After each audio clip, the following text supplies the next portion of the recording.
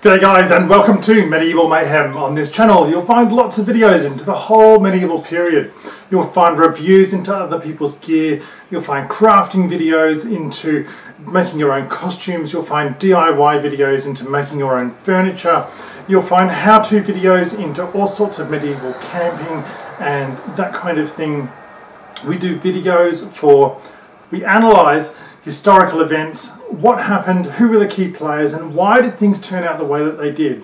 So if medieval is your thing, this is the channel for you, and you might want to consider subscribing. In this video we're going to make a leather belt for historical medieval reenactment.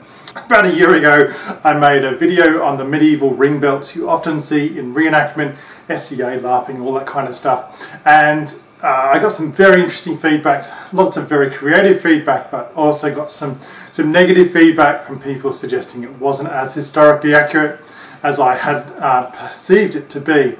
So what I've done is I've gone and bought some really good, fantastic medieval hardware for my belts. I'm going to leave a link in the description below.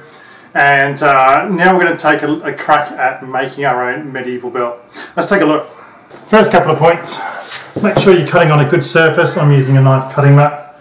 I only got this off eBay a few weeks ago. Not that expensive. I like to use a nice, clean, fresh blade every time I'm doing a cut. Correction. For every new project that I do, I think a sharp blade is always the way to go. Don't ever be afraid of making a second or third pass at something. Some of this leather is quite thick. This is 3mm leather, which is approximately 8 ounce in the US, or Canadian friends of mine. Just while I'm cutting this, we'll go over a couple of quick points about medieval style belts. Number one,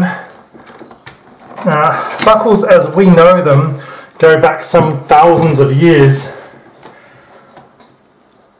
Number two, belts were not normally as wide as predicted in movies and television shows.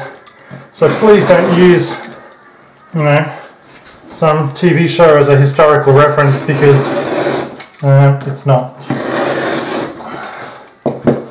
So this is based off, I believe, a 10th century Scandinavian belt find. Now the length of the belt would have varied depending upon who was wearing it, and obviously what they could get at the time. But nobles and those people who could afford it were wearing longer belts than those people who perhaps had less money.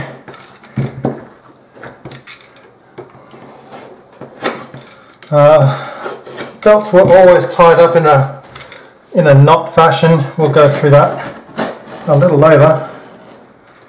But your belt was incredibly important. It had everything, that you needed for that day on that belt. Typically, money, your few items in your pouch. Wouldn't have been very much. Let's see, what else?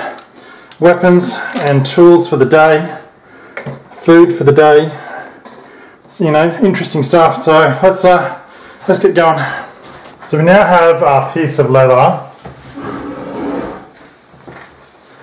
The next thing that I want to do is just tidy up some of these edges, and you can see cutting is not perfect, and sometimes that's just a little bit unavoidable. That's okay. We can deal with that as we go along. First thing we're going to do is just going to bevel down the edges. I just want to make these just a bit tidier. It's not always possible to get. So what I'm doing right now is I'm doing a process called beveling. These tools only cost a couple of dollars. You can buy them from most of those kind of big online retail stores. And they're really useful. What this process achieves, is it just rounds off the edges and makes it that much nicer. I think for me, this is one of those kind of really big points of detail that you'll see as a difference between someone who is putting a bit of heart and soul into their work and someone who is not. Alrighty, so I'm going to do this on both the front and the rear of the belt. We now have this really nice smooth edge on both sides, front and rear. The next process is going to be to use a stitch groover, and that's going to give us a nice, I guess, just sort of texture on what we're doing. Alright, so this is a fairly narrow belt, but it is historically accurate.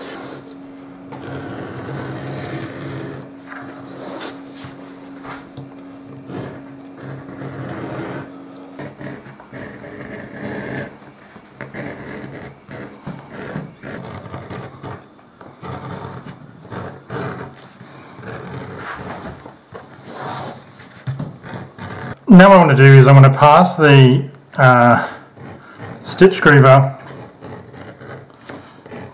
down the belt once more,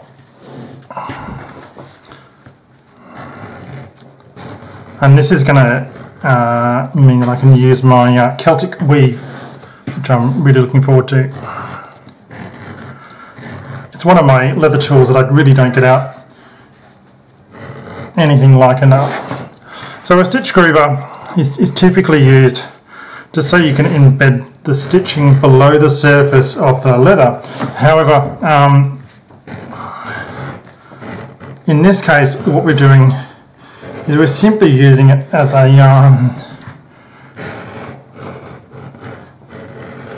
I guess just a tool for decoration. Now what I want to start doing is I'm going to wet the leather down. Now you want the leather wet enough that it's workable, but not too wet. A little bit difficult to achieve today because it's actually quite a warm day. Supposedly we're well into autumn now in Brisbane, but it's a very kind of humid, unusually hot kind of period. Start working this wheel. We do know that the medieval people loved to decorate anything they could. You want to be applying a pretty decent amount of pressure with these sorts of wheels. They don't cost that much. You can get them online from some of the major kind of online retail stores like eBay and Amazon and so on. There's plenty more to choose from, but they certainly add something really quite different and interesting to your work, and I certainly enjoy using these.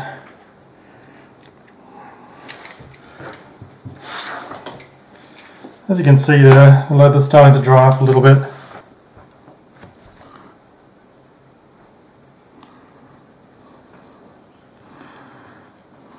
Alrighty, the next process we're going to do is called burnishing. Burnishing is just really a detailing process for the edge of the belt, in this case. Rightio, so what we do is we rub beeswax relatively firmly down the side of the belt. Now you can get machines for this. I don't do enough leather work to really justify a machine, not at this stage anyway. We're in the process of making an absolute truckload of costumes for a dramatic production of a historical event from the mid-11th century, and so we will, as an organisation, be producing a whole lot more of this, but not just at the moment. Okay, we now use a tool like this, and you simply start to burnish away. And what you are doing is you're just essentially smoothing the sides of the belt down. Now, a tool like this doesn't cost much money. Again, you can get it off eBay or what have you. Amazon and many of those other types of stores. And what this is doing is just really smoothing down and giving some really extra nice detail to the side of the belt. I know people might think, side of the belt, what do I want to do that for? It seems like a lot of hard work for something that most people aren't going to notice, but it's those kind of differentiating features and details which people do notice, and the work that you can put in at this stage really does bring out what you've done, and I think it's just quality and passion and these sorts of things that people really do enjoy seeing.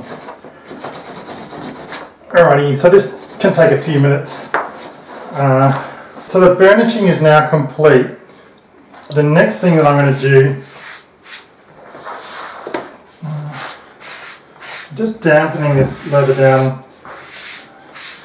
just a bit. Now I find when you dye leather, to dampen the leather first is a really good option to do. I'm using this leather dye from a company called Mac Lace Leather, which is where I get most of my leather gear from. As with most of this kind of stuff, if you're not using it every day, it's always worth just giving it a bit of a shake just to mix it up a bit more. And I just like to use a sponge just to applicate that down.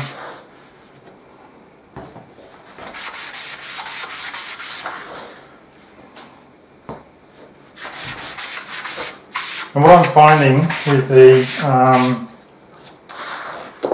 when you moisten the leather is that you get a more even finish, if that makes sense. And I'm sure that's terrible grammar. So some of my friends are going to give me a heap of stick over that, but you get a better surface coverage with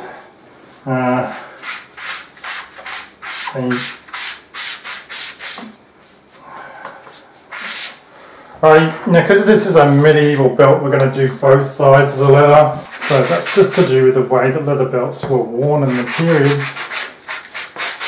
I'll just refresh on some of the stuff that we've already talked about, I realise. So a leather belt,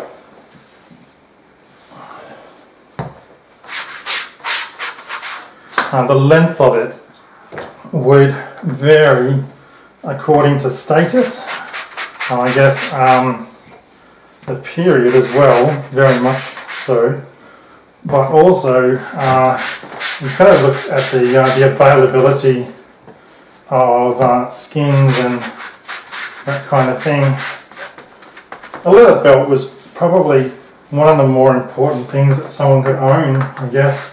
That's what your purse hung from, you know, your tool bag, your weapons, all your kind of stuff to see you through that day, all hung off your belt. So because pockets hadn't been invented at that stage,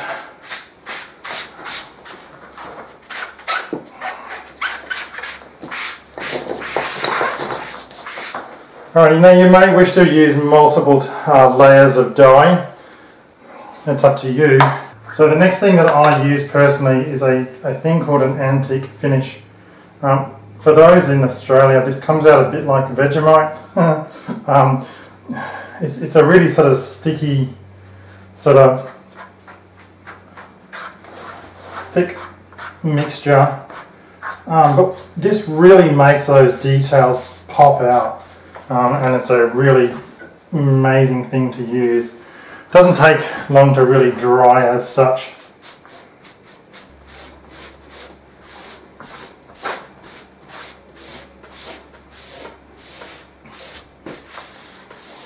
Lastly, I'm going to use a leather sealer. What I use again is from Mac Lace Leather. The guys who work there are really great. I find them very helpful. Definitely worth talking to if you're new into the hobby. And this is going to just help protect all your work from UV light and rain and stuff like that. Once again, does not take long to dry. So here's the buckles that I've purchased. These are wolf buckles. I really like them. They're absolutely consistent with grave finds from around the, from memory, 11th century. I'll see if I can get a link in the description below. Righto, let's talk about pinning a rivet. Right, we now have the buckle with the corresponding holes in the belt matched into the buckle. I only use one of these things you can get from haberdashery stores, hardware stores and the like. And you'll find this has a concave shape in it, and this is designed for using with rivets. And then you just apply force with a hammer, and that will eventually... Alrighty guys, all done, all finished. Come out with a really good looking belt, really solid. Really happy with this. This is a good piece of work. Really happy with it. Doesn't cost that much. Honestly, you can buy belt blanks from some of the medieval reenactment stores for anything from around about $20 or so, and the hardware itself from maybe as little as $5, and takes about an hour of your time. So I'm really happy with this. This has come out super well, super excited, really happy. It's a great little project to do at the moment especially, and I think it adds so much character and individualism to your medieval sort of impersonation, your medieval character. Thanks so much for watching. I hope you've enjoyed the video. Please like, subscribe and share. I'll catch you in my next video.